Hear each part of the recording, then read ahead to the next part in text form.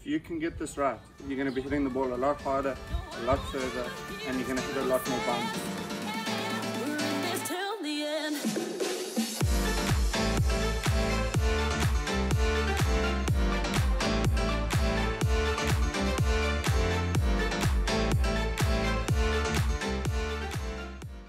What's going on, guys? Welcome back.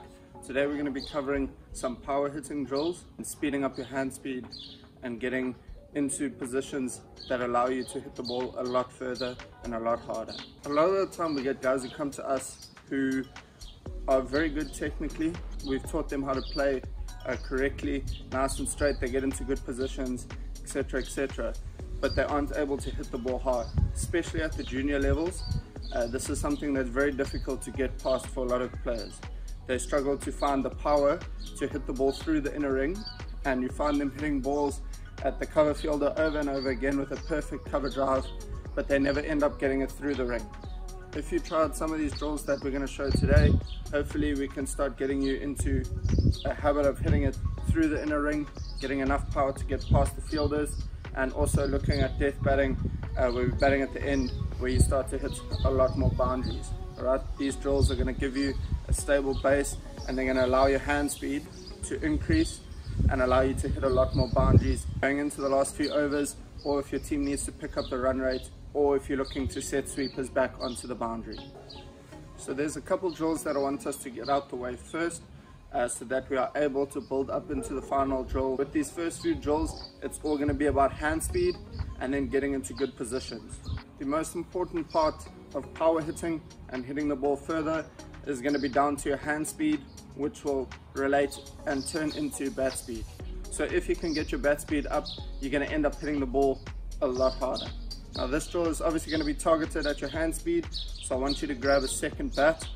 Just put this right behind your bat, okay, and then you're going to practice swinging across the line here and just work on picking up your hand speed. So this drill, maybe give it about 8 to 10 swings, okay, and I want you to really feel your wrist snapping through the shot.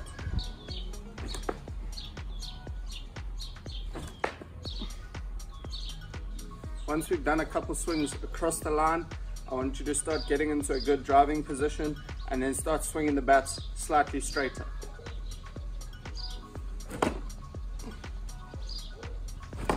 A very important part of cricket is obviously the fitness aspect, okay, and your mobility. So building up your strength is going to be very, very important when it comes to longer distance hitting.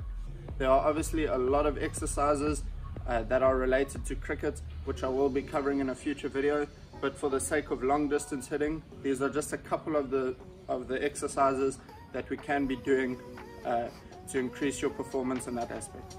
As you can see, I've got a TheraBand here. If you do not have one of these, I highly suggest you get one of them. There are multiple exercises that you can perform just with this here, and you can do them at home, and you can build more than enough strength to help you hit the ball a lot longer. The first exercise we're going to be doing is to help with shoulder mobility. What we're going to be doing, if you don't have one of these, for now you can use a towel, and I just want you to get it up above your head here and just pull to the side.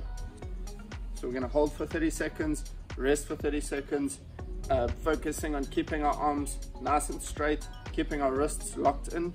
We're just going to be focusing on that shoulder. For the next drill, we're going to be setting up in a driving stance, and then we're going to be connecting the TheraBand to a pole or a tree, and then from this driving position we're going to be pulling through here. Okay, so really focusing on that upper body, moving towards your target and then through the ball. So really focus on those hips moving towards your target line. I don't want them to rotate around. A lot of you play golf, obviously you're accustomed to rotating your hips. I don't want you to rotate. I want you to hold them in place and thrust them through the line of the shot, because that's what's going to get you a lot of power moving forward. The next drill is also really going to be focused on your core strength and your hips, and we're going to be pulling from side to side, okay, across your chest, allowing your core to engage. Really make sure that you engage your core. All these drills so far are just going to be focused on increasing your hand speed, allowing you to snap through the ball. And then also we did a little bit of positioning work with your hips. The next most important thing about hitting the ball further is going to be your position. Once you get into a good position and you allow your hands to snap through it, that is 90% of the hard work done, and you're going to be already hitting the ball a lot further. In order to get your positioning right, I suggest you go have a look at the other video I posted of the batting drills where you can do at home. Just placing those cones in front of you and then getting into good positions and allowing you to hit through the line. That is the basis of every shot, getting that position right. So once we've got that position right, I really want you to focus on your stride length. Okay, so we're not going to be too far forward so that we have to lean back, and we're also not going to be too close here because you're not going to have enough power to put through the shot. I want you to be in a almost, those of you who play rugby, in a rugby tackling position, you'd get here so that you're able to push through the tackle. Okay, now that we're in this position here, we're obviously going to focus on just getting our hands to whip through the shot. So as you can hear, you almost want to hear like that whoosh as the bat comes through. Strong positions, leaning into it and whoosh through. If you like what you're seeing so far, please don't forget to subscribe to the channel. We've got loads of awesome video ideas coming up, loads of really cool interviews coming up, as well as some really great topics that we're going to be covering in the future. Now we're going to be looking at the single most important drill that is going to help you hit the ball a lot longer. Once we get back into the academy nets, I will be covering this again with a player and then showing you guys what faults you can look for. But for now, while you're at home, we're going to improvise. The main focus is just to build up that explosive power and then also to get a thought process behind your shot. Generally with this drill, we'd be looking at using a medicine ball. So that's one of those heavy gym balls, and then allowing the players to hit that. Of course, I don't have one at home, I've only got one at the academy. If you do have one of those at home, please do use it. It's a lot better than using your garden furniture. But as they say in South Africa, a boer maak 'n plan. The great thing about this drill is that it's going to give us a thought process that'll allow us to exert all our energy into one point. So this is obviously old garden furniture, so there's no problem with me smashing it. But please don't use something that's going to break.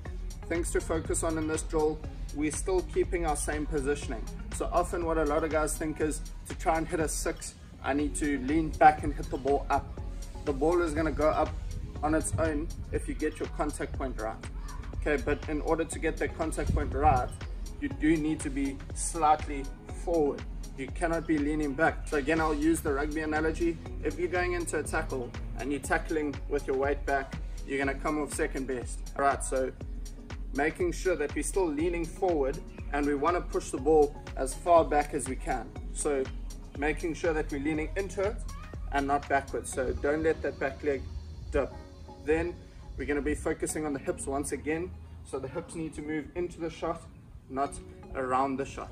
And then from there, it's just allowing your hand speed to go through and release all our energy at this point. We obviously want to try have something to hit there that has resistance. Okay, if we use the medicine ball in the nets, we often look at where the ball is ending up after you've hit the shot.